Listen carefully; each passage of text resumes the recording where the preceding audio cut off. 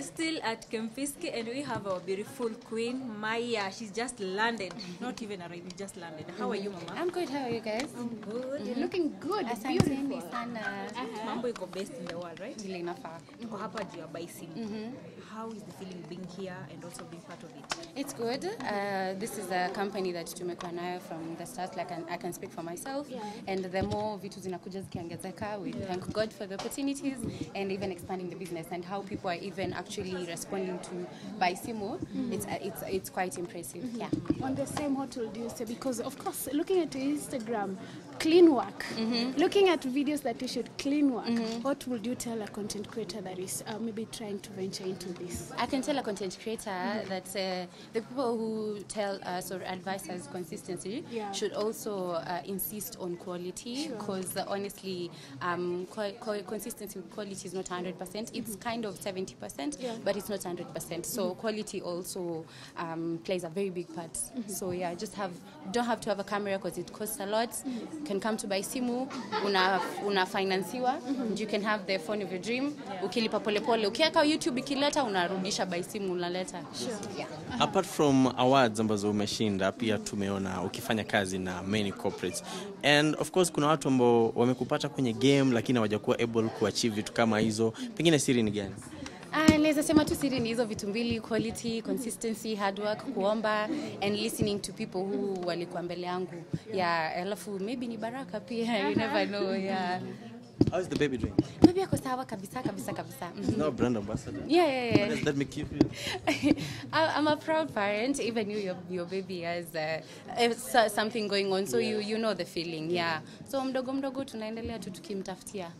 Maisha sasa inaendeleaje? Maisha iko poa sana. Naona kwenye unaelekea. Acha niulize kwa sababu anaogopa. Tulimwona YY juzi amepost na akasema kwamba sasa hivi mahusiano yamekatika na hatujawahi kusikia upande wako, hatujawahi kusikia ukizungumza kitu.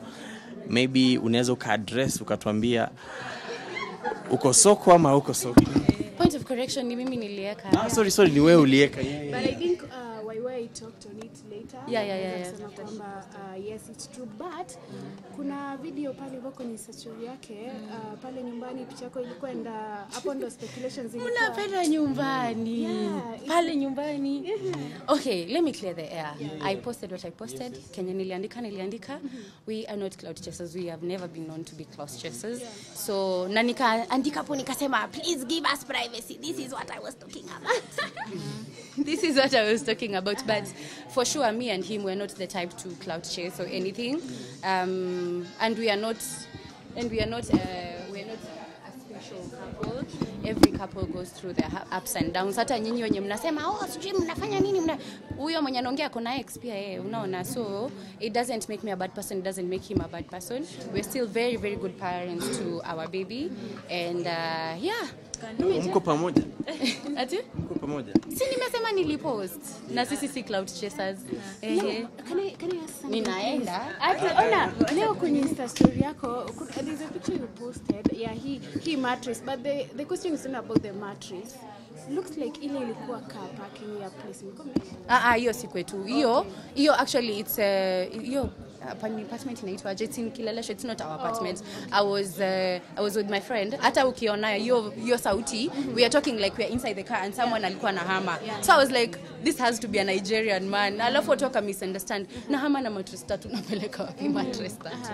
You get my point? So hizo vitu whatever I have chosen to show you when we were together, na yenye sijaonyesha, that's my respect. You keep my respect to me.